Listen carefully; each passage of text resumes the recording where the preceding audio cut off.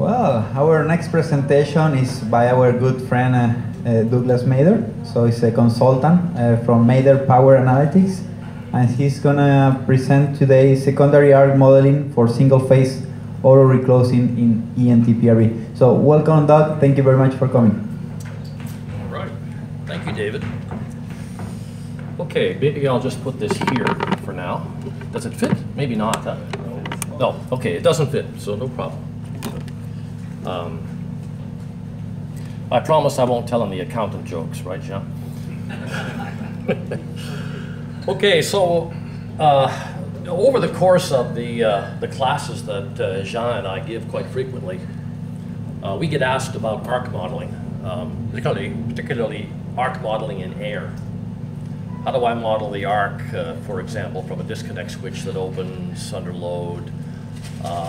And this particular exercise here is a similar exercise about secondary arc.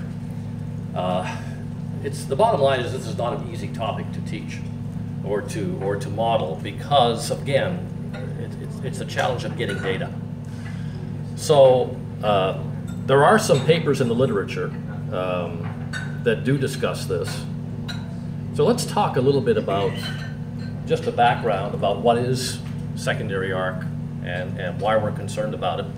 Why do we do single pole reclosing in EHV systems? And then we'll talk a little bit about the mathematics around the concept of arc modeling. And then we'll do some EMTP model examples. So how many folks here have experience with single pole reclosing? Anybody? Single pole tripping on EHV lines? One or two, good. So single pole tripping really had its origin, again, in the province of Quebec. A lot of stuff comes out of the province of Quebec. We don't do anything. No, because you don't. But single pole tripping was really something that came out of Shawinigan, the Shawinigan system. The folks who started Shawinigan Engineering, Andy Sturton, wrote a lot of the initial papers on this topic. And the concept is, in certainly solidly earth EHV systems, most of your faults are single phase to ground. And most of them, of course, are temporary. And again, we're talking about EHV systems in particular, where you have long air gaps, and you're not talking about a lot of permanent faults. So single phase fault clearing, opening only one pole of the breaker, the faulted phase, and then reclosing after an appropriate period of time, can improve reliability and lower the risk of system instability because you're not clearing all three poles of the line. You have a temporary unbalance that you have to take care of while the phase is open, but it's a very useful technique to use. The concept of secondary arc, however, puts the successful reclose at risk.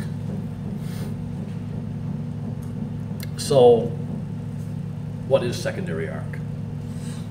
So you have a heavy fault current producing an ionized channel from the power follow arc on the faulted phase. And that remains momentarily. You have a momentary ionized channel after the power fault current is terminated. The circuit breaker is opened.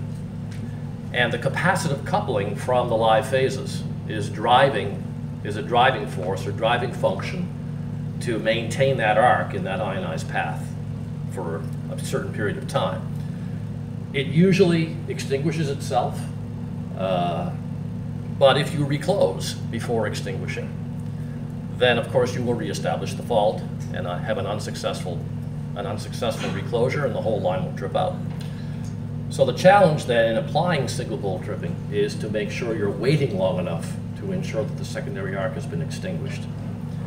And there are techniques, of course, to detect the extinction of secondary arc by simply looking for the voltage to reappear, the capacitive coupled voltage on the phase.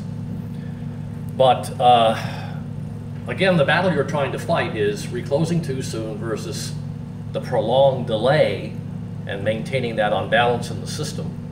And that can have an adverse impact in and of itself if you're waiting too long. So if we know then that secondary arc is a function of capacitive coupling, we know that heavy conductor bundles, close compact lines, can have a higher level of secondary arc challenge than lines that have wider spacing, lower capacitive coupling. So the arc extinction time is then mainly a function of that secondary arc current, which is a function of the coupling.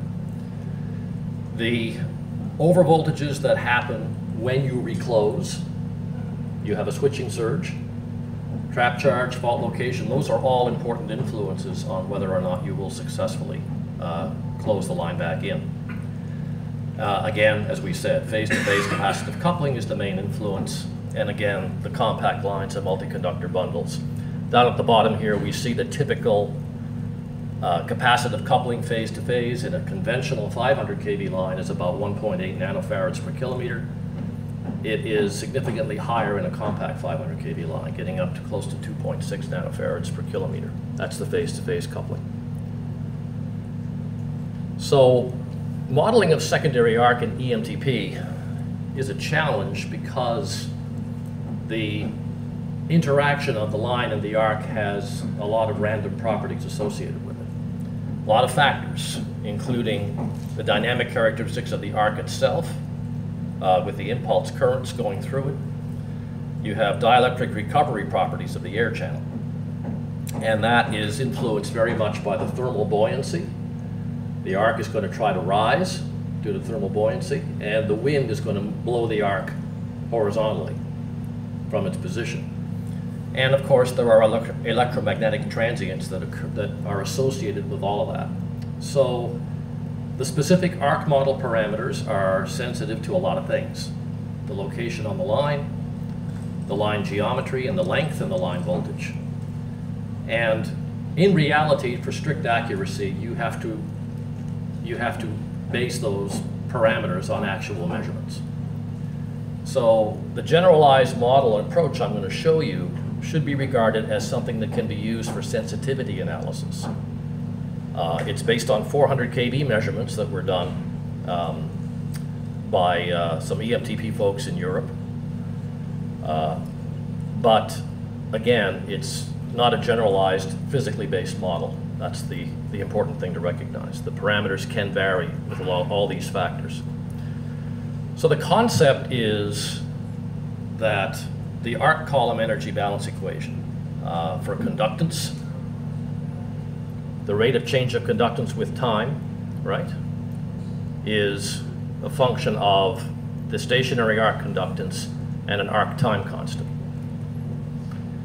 And so the concept then is to evaluate that arc conductance that's being driven by the capacitive coupling. Now, this is only looking at thermal reignition. It's not looking at dielectric. So we have to add dielectric effects separately. So this is the equation. And again, this is based upon a power system computation conference paper that was done a few years back by Kizelkai and his colleagues. And they implemented that model in ATP models. So what I've done in this exercise is to implement the same model in RV and then to add some things to that around dielectric breakdown. So the arc time constant here is inversely proportional to the arc length, and it's given by this equation. And that length of that arc, L subscript arc, is the time-dependent dynamic length of the arc. That's the most important parameter that's going to influence the arc extinction. And the bad news is, it's the one that's highly dependent on the random environmental factors, right? Wind, thermal buoyancy, and this, of course, is why modeling of free arcs in air is such a challenge, because of the random nature of those properties. So the specific conditions for arc extinction, you have rapid elongation of the arc by air movement. That's the principal mechanism. You stretch out the arc length to the point where it can't sustain itself anymore. And of course, you get the thermal buoyancy. That secondary arc elongation is driven primarily by thermal buoyancy initially, strong upward movement due to the primary arc plasma. And again, wind comes into factor. And as you stretch out the arc resistance increases, the arc current decreases. And then when the arc goes out, you have a recovery voltage, which can then reignite the arc until it's sufficiently long that it can sustain the extinction. So then there's, when the arc extincts, when the arc extinguishes, again, you get this short recovery period where you have the high amplitude peaks that are superimposed on the fundamental AC voltage. We also have traveling waves that will occur when the reignitions take place. And that complicates the exercise as well, which is why you need a program like EMTP to evaluate that. Okay, so then you are looking for a point where the reignition voltage exceeds the recovery voltage, and the arc extinguishes. So again, here's the paper reference. It's a 2002 PSCC paper, Laszlo Priklik, Kisel, Ban, and Handel, improved secondary arc models based on stage fault tests. What they did in this paper is they actually did stage fault tests on a real 400 kV line, and they observed the parameters of the arc. They observed, as a function of wind, how the arc moves up with the thermal buoyancy, how it moves with the wind, how it elongates, and they developed some arc parameters as follows at the bottom. So you have the arc voltage of 900 volts per meter, 0.9 kV per meter.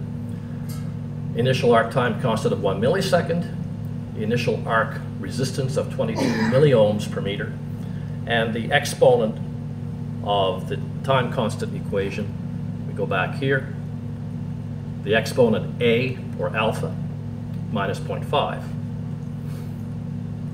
And this is the time-dependent length of the arc that the authors proposed in their paper based on their observations. And there is a similar model, by the way, in the examples of the EMT folder, based on a 69 kV line. Very different arc elongation parameters to this particular case where it's modeled based upon the 400 kV line observations. This is in per unit of the initial arc length, this chart. So the extinction criteria then that's used in the model that they presented is looking at the time derivative of the arc resistance, the rate of change of the arc resistance exceeding a predetermined value per unit arc length. And at the same time, the arc conductance is less than some threshold value, 20 megohm per Siemens meter. 50 microsiemens per meter is the G minimum, the minimum conductance threshold. Again, there's no dielectric restrike process here. What we have to do to simulate the dielectric breakdown is to measure the arc recovery voltage and compare that to a threshold restrike voltage, and then reset the conductance at the post-restrike value. The way that I do that in this approach is I look at a power frequency air breakdown, an air breakdown equation from the IEC insulation coordination standard. And that's a function, of course, of the gap configuration. And I use that in conjunction with an equation that's given by the folks in the paper as well, this one here, that the ES, the electric field strength at a temperature, ambient temperature TS, is approximately equal to this equation, where T0 is the temperature of the arc channel at current zero. And of course, tau is the arc time constant. And then little t in the exponent, that's the simulation time, from the time that the AC power follow arc extinguishes. So it's the length, the duration of the secondary arc that's going on.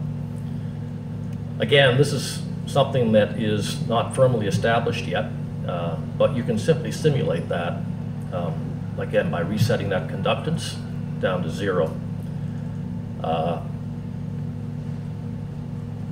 And here is the model in EMTP. We can see at the top the equation that we're simulating, We initiate the point where the power follow arc trips. So the breaker is opening at that point.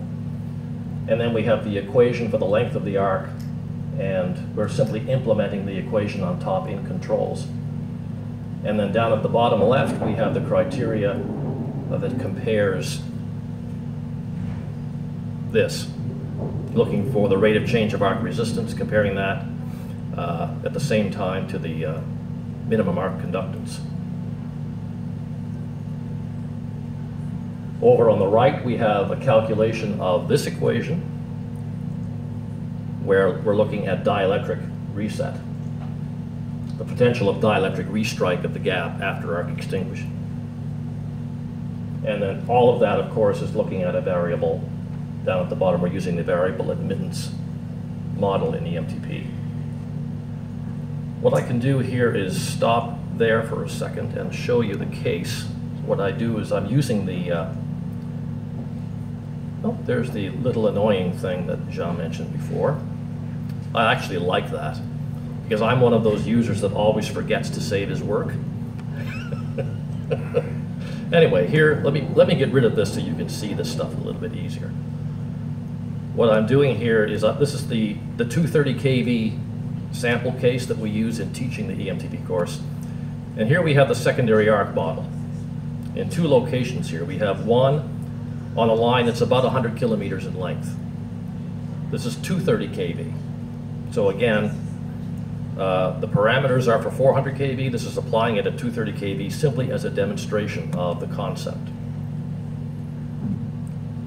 In actual fact, single pole reclosing is not used very often at something like 230 kV. Here's another example of a fault in the middle of this line. This line is a 200 kilometer long line, so it's twice the length.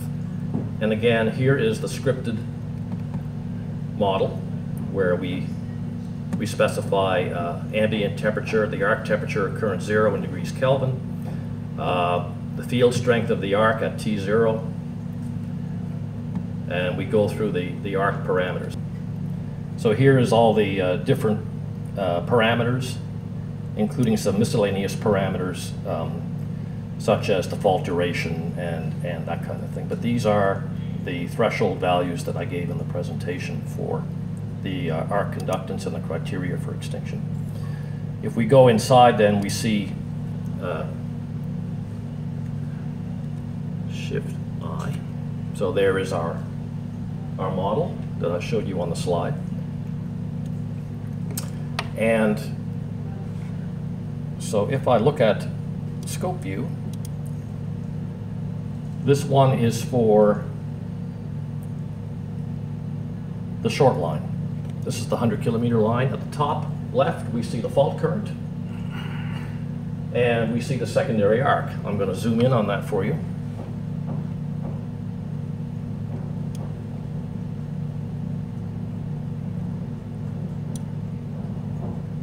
So we see here the arc dynamics, right? So there's the secondary arc waveform. Only about 10 amps, driven by the capacitive coupling, and we can see the nonlinear nature as the arc length grows. We see the current peaks grow here, and then finally the arc reaches the criteria for extinction here. And that corresponds to this point in time. We see the arc voltage as the arc elongates according to this line. This is the dielectric strength line, this blue line.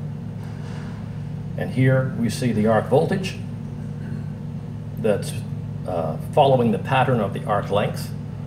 And finally, the voltage recovers to the capacitive coupled voltage at the point where the arc extinguishes. Now if we look over at the long line, look what's happening here, see? Here the recovery voltage is hitting the dielectric strength curve. It's a longer line, right? The currents are higher. So here we see, when we look at the secondary arc, we see a period where we have the higher spikes increasing. The breaker has not closed. We're just reestablishing the secondary arc. It's flashing over the air gap, and we see the electromagnetic transients that are occurring. Like we're seeing the oscillation from the line going back and forth. So just some general guidance and then we have 5 minutes for questions if we need to, but let me go back to the presentation here. Just general practical guidance on implementing single pole reclose, just from experience. So if the ratio of the primary fault arc current to the secondary arc current is greater than or equal to 50, then the probability of a successful reclose is about 90%. That's the Andy Sturton rule, as I call it. It's possible to successfully reclose if it's less than that, but you start to increase the probability of having an unsuccessful reclosure. Deionization time, minimum primary arc deionization time, there's this cute little equation in milliseconds, 175 plus 0.5 US, where US is the system voltage. So here we have, for example, at 220 kV, we have to add 285 milliseconds to 175, and you're getting something in the order of 360 to 400 milliseconds. At 500 kV, it's correspondingly longer. Another technique that's seen out there is the 4-leg shunt reactor. The fourth leg, of course, is the zero sequence reactor, and that serves to reduce the actual current in the secondary arc. And so that permits more rapid auto-extinction, so you can compensate. You see that quite often in overseas countries where reclosing like this is widely used. So I think that brings me kind of to my end, the end of where I'm supposed to be. If there's any questions about this. Hey, yeah. You said length of a line plays a major role, so if you have 50 miles or 100 miles of a line. Yeah, I mean the length of the line does matter. And the traveling wave? Well, it's traveling wave, but it's also the amount of current in the secondary arc that you're driving, right? Yeah. So, and you can see that here. I mean, these are two lines of almost the same geometry, and one is taking about 0.7 seconds to extinguish the arc, the shorter line. The longer line is taking about 1.1 seconds to extinguish the arc. That's the reason I don't connect the radios. Yeah. Because they have lines. Right. Yeah. You're talking about using reactors. I know AEP uses a reactor. Yeah, the 4-leg reactor. Yeah, Right. Yeah. Yeah. So it's like you have three reactors to a neutral bus, and from the neutral bus to ground, you have a fourth reactor, and that fourth reactor is optimized to compensate for the line capacitance. You have to be careful when you apply that, because it can result in resonant overvoltages due to the presence of the reactor when the arc extinguishes. Okay. Any more questions? Well, thank you very much, Doug, for this presentation. You can have this back, and I'll... Let's put our hands together for Doug. Thank you. So there is a slightly change on the program. So actually the next presentation is going to be done by Derek Wesley from Mitsubishi. So welcome, Derek. Thank you.